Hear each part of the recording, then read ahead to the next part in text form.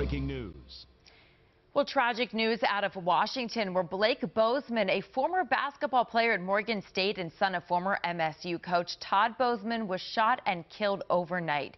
D.C. Metro Police say Bozeman was one of 3 men and a woman shot at the Crew Lounge and nightclub on H Street Northeast.